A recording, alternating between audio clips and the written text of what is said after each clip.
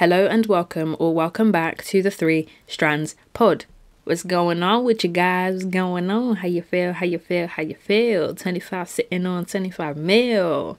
Listen, I think I'm going to say that every week because I don't know about y'all, but that's what I'm declaring. Thank you, Jesus, it's done already. How are you guys feeling? What's the weather saying where you man are? Is it sunny? Is it rainy? Is it windy? Is it snowy? Because really and truly, in this UK, yeah, you can have all of those different weather types in one day. Flipping crazy. In April, we were wearing flipping puffer jackets. How a man wearing puffer jackets in April? What kind of setup is this? Talk about shag. Talk about shag. But on a better note, I have some suggestions. Now, all the hip hop / rap heads, put your hands up. Let me see where you at. I see you. I see you over there. I see you. I never knew you like hip hop. I see you. I see you. Okay, I have some suggestions. Now, these are all London-based artists. So if you are in London and you don't already know these people, make sure you check them out. Or if you are an international listener, because you know we got those over here on this side. We got those. Sorry, I'm just excited. Make sure you support the London artists because we holding weight over here. We holding some real weight. I have just a few artists to put you guys onto. So make sure you get your Apple Music or Spotify or whatever music streaming platform you use ready now. First artist we have, bigging up West London, is Bawo. B-A-W-O with Brasileiro. If you guys really want that summer vibe, then this artist who is representing Croydon is for you. This is Glide by Jords. For you man looking for that 90s hip-hop summer vibe, I have got the song for you. Colada, Without You. This is an absolute banger. And last but definitely not least, actually this one is a little bit of a cheat artist because he's not actually from London but Birmingham. But we back it anyway. Black Brits for the win. We have Kofi Stone. Now I actually only recently found him. But instead of giving you just one song, I'm going to put you guys onto his album Nobody Cares Till Everybody Does. Again, this is for the hip hop / rap heads. If you guys aren't already hip hop rap heads, get with it. Get with it, get with it, get with it. Next time I'll have some new music, but in April I came with the jazz. Now we're coming with the hip hop rap. Next month we'll see what we're saying. Okay, you're welcome. And just like that, the time has come to make it do what it do. So without further ado, and so without further ado, cue the intro. This episode comes with a trigger warning as I do mention suicide. Judging by the title, you guys may or may not know what it is I want to get into. The glamourising of the African struggle. Now this topic came to me after seeing a tweet from a journalist named Charles Onyango-Obbo, who tweeted a picture of an African mother in a body of water reaching up to her chest, with a young child in a basin sitting on her head. Now the tweet reads, Nyalong Wow carries her 2-year-old daughter, Naimal Tuok, to dry land during the floods in Jonglei Province, South Sudan. What a photo. Camera emoji, Peter Catton / Action Against Hunger. Of course, I will leave the link to this tweet in the description below, so make sure you look at it so that you get reference to what it is I am talking about. Now this tweet drew a lot of attention, and one Twitter user concluded that this photo was solely for a photo shoot as the water in the image is completely still and the ripples in the water did not pass the line on her dress. There is also a link in the description to an article by The Guardian that also includes other images of Sudanese people posing in bodies of water.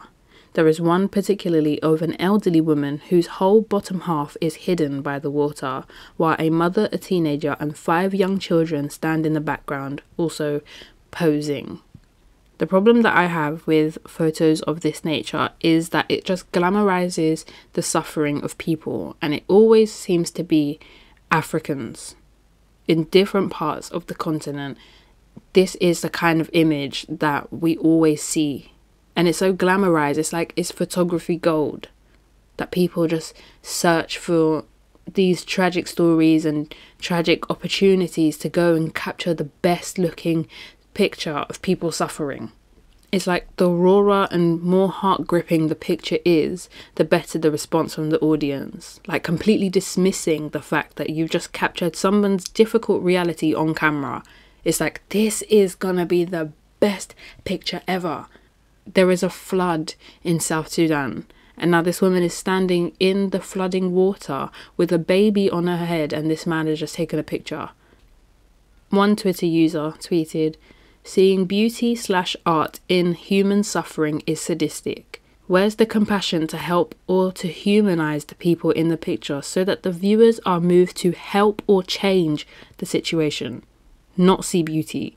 These are real people with families, feelings, dreams, etc. Not a fairy tale." And this is what I'm saying about how people like to glamorize the African struggle for everybody else. Not the people that are actually facing these hardships, not the people that are actually enduring this flood or whatever kind of devastation it may be in whatever part of Africa they're in.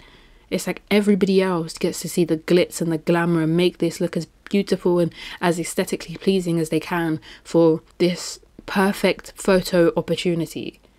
It's like people really want to glamorize the struggle and the hardship of life that really and truly they shouldn't even be facing in 2021. But that's a different conversation. We'll get into it another day.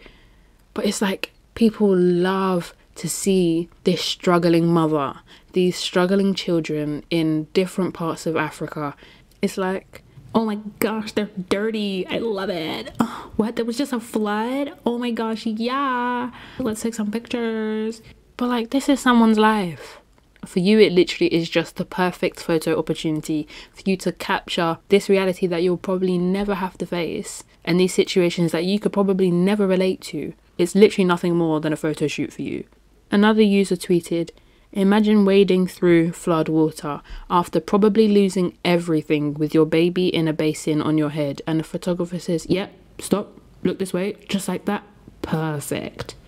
And this is not even the first time that we've seen this. We've seen bare pictures. You can literally go on the internet and see bare pictures of photographers having gone to whatever African country or whatever impoverished country and taken pictures of people that are struggling, some of them like super malnourished. And it's just like, why would you do this? It's like they love to glamorize this struggle. They love to make it as picture perfect as they can. And what I don't like is that the photographers are exploiting the hell out of these people. One Twitter user said, "We also need to stop referring to our motherland and other countries as developing or underdeveloped and start saying what it is, overexploited countries." Like I already said, that we don't have to get into it. This shouldn't even be anyone's reality in 2021. There's so much that could have been done that hasn't been done due to greed and the glamorizing of the African struggle and different struggles and poverty in general, but we don't have to get into it. But these countries are so overexploited that people are literally going there to go and take pictures and be like, this is a great, I'm poor and helpless, look at me aesthetic. We already know that Africa as a whole has been exploited in a million, billion, zillion different ways. And that is how it has led to it being the state that it's in. And people are still going there to exploit the people that live there, still exploit the hell out of their lives, their livelihood, their realities, their situations, their struggles. Just go there and take whatever you can. That's what people are still doing to this day, in this big 2021. Like when I see pictures like this, it's so crazy to me because I just think these people were either going about their business and told to stand still while this random man takes pictures of them, or they were told to leave whatever they were doing to go and stand in dirty water and pose for a picture by a random man. Like I said, this woman is in South Sudan post-flood. Like the water that she's standing in is deep, yo, it's deep. So how did they get her to go and stand in this water? Like they're just taking the piss. Because either she was not in the water and was on the land dry, trying to look through her stuff or try and make something of whatever is left post-flood, or she was in the water because, again, there was a flood and you've exploited this harsh reality for her as a photo opportunity for yourself. This is the glamorizing of the African struggle that I'm flipping tired of seeing. It's like people never want to capture moments that aren't people struggling in floods or people malnourished or people just looking so destitute. It's like this is the only Africa that people have in their minds. And people are so happy to keep perpetuating the stereotype that this is all Africa is and ever will be. Whatever one of those realities that photo shoot was, either she was going about her business and told to get in the water or was already in the water, it's just exploitative and intrusive, and it just dehumanizes her and everybody else that's there, because these people are, their struggles are just being used for props for a photo shoot that they're probably never going to see, because I doubt that people went back to be like, hey, look, we wrote this article about you guys. Thanks for posing for these pictures. You did great. They probably just took the pictures and S'd out and never heard from them again. Doubt they kept emailing. I doubt they're pen pals. Like, people are so obsessed with this narrative of the African struggle, this narrative of the way of life in Africa. Like water aid, this one is flipping crazy. Water aid, yeah, they love to go to like these random African countries and film small children like drinking dirty water, and then they'll make an advert about it, then ask us to donate £1, £2, £10, £50 to help them provide them with clean water. Why do they do that? Why do you have to go there and tell us Michael has to drink this dirty water that's probably going to make him sick? Okay, but why are you making him drink it for the camera? Okay, let's pull it back. Even if Michael isn't drinking this water, why did you make him get in the dirty water? Why did you give him a cup and tell him scoop the dirty water and either drink it or put it very close to your mouth so we can show the people in the West, this is what your life is like. Get him out of the water and do something about it. Like, oh my gosh, they love it. They really love to see people at their worst, at their lowest. It's like they can't just film this young boy, Michael, aged 4, and then show us the dirty water that Michael has to walk millions and millions of miles to, that isn't even clean. You can just show us Michael, then show us the water. He doesn't need to sit in it, he doesn't need to drink it, doesn't need to play with it or whatever. Just tell us. Don't even tell us. Just show us. We can see it. The water's brown. He shouldn't drink it, he shouldn't be near it, and neither should you. Just zoom in, show us, and zoom out. That's fine. It's like they love to be like, this is somebody's reality. It stinks and it's dirty and oh my gosh, donate now. But only £1 because, yeah, we don't want to do too much because we need them to look like this so that we can feel good when we help them, but not too good because we don't want their life to be good. Just alright-ish, kind of, maybe. And I always just think, why are water aid constantly going to these flipping countries to go make these children sit in this dirty water? Or there's always that fly that's in someone's eye or in someone's nose. Like, I remember when Trevor Noah was like, the BBC trained flies, because they always be having flies. They have flies and they have the kids in the dirty water, or they'll make them go and pose in the water. Oh my gosh. Why do they always do this? Why you can't just say, my man ain't got food, my man ain't got light, my man ain't got water. I beg you, man, send £1 or £2, help him get his thing straight. Then we send £1. Just give it to me straight. Don't go there and force them to be doing this, that and that. But we already know he has to do this all the time. Now you're being super intrusive because you're now sticking a flipping camera in his face and making him do all of this just to like make us feel some type of way. I don't want to see that. Just tell me that Michael's life is hard, or Sarah's life in the Congo is hard. Michael's life in the Uganda is hard. Okay, that's fine. Don't go and be adding to the stress of these people's lives, because now you've gone there, stuck a camera in their face and come back. Are you going to go back and do something? Where's my £1 going? Where's my £2 going? How many times a year do you go to Uganda or Congo or this country or that country and go and stick cameras in people's faces and make them do all of these things that they probably don't want to keep doing? How are you helping? It's like these photographers and journalists and these people keep trying to bring awareness and shed light. You've been shedding this light since 1995. All now there's no light. From 1997, you haven't brought awareness. All now. 2021 and we're still being made aware. Where's my £2 been going? No, where has it been going? Because you've been bringing this awareness to me and you've been shedding this light, but it's still dark and there's no awareness. So what have you been doing? What is the purpose of you going to these countries? Where's all the money that people have been donating over all these years? Where's it going? How are you still bringing awareness and still making these people sit in this dirty water and making them play with these malnourished animals? What's the purpose of that? Other than to glamorize this struggle that these people are facing. You're not helping. No, but deeper, you're actually not helping. I'm not saying that no charity has made a difference. I'm not saying that nobody has been helped through the work that charities are doing. I'm just saying that there is a different narrative that needs to be pushed. There's a different story that we need to be telling. It's not actually every day make children sit in dirty water and make people carry their babies on their heads and pose for pictures in flood water. It's actually not every day. Because if there has been change and things have improved, show me that. It's not every day you continue to be perpetuating the stereotype and be pushing this narrative that Africa's absolutely done out and everybody there drinks dirty mud brown water and it's always flooding and they live in mud huts and they got no light, no electricity, no food, the animals be malnourished, all of that. There's definitely another narrative. So why you're not pushing the work that you have done? Unless you haven't been doing work, so then what have you been doing? Why have you been going there all these years? It genuinely makes no sense to me. But then again, what do I know? I'm just an African.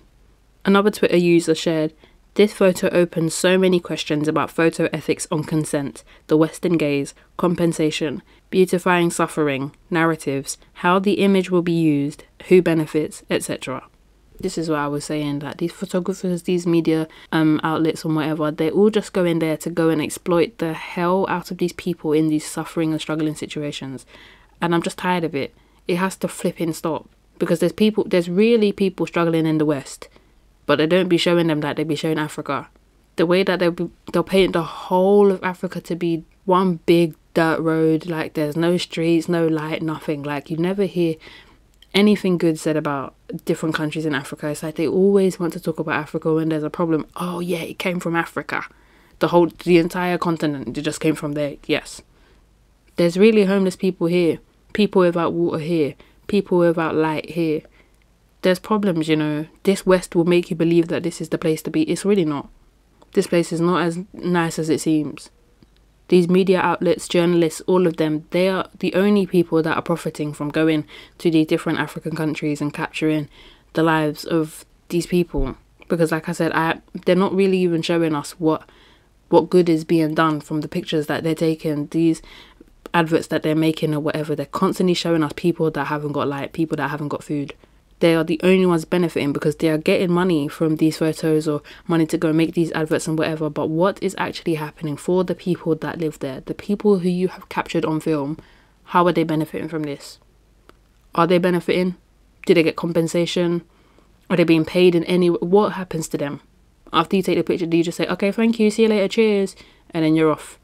And then they never ever hear from you again. They don't see the pictures. They don't get any money from whatever it is that you make off the back of it. What happens? All of this, the tweet and people's responses and how it makes me feel, it reminds me of the famous The Struggling Girl photo taken by Kevin Carter. Let me give you a little background on the photo if you are not familiar.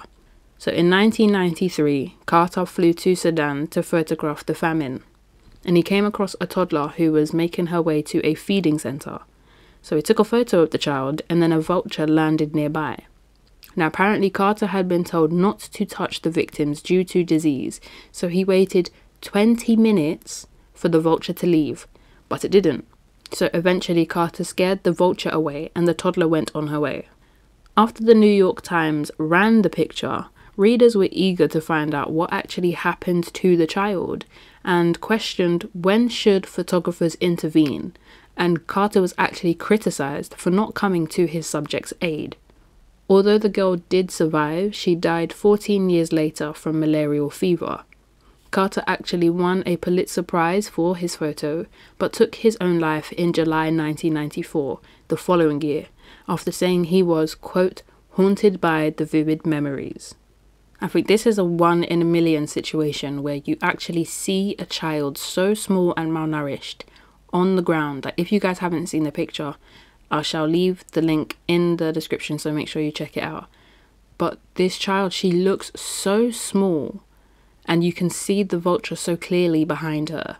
This is a crazy situation. And for Kevin Carter, this was nothing more than a photo opportunity. Like he said, he went to Sudan to go and capture pictures of the famine. He didn't go there to go and help people. And he was even told that he shouldn't even touch them.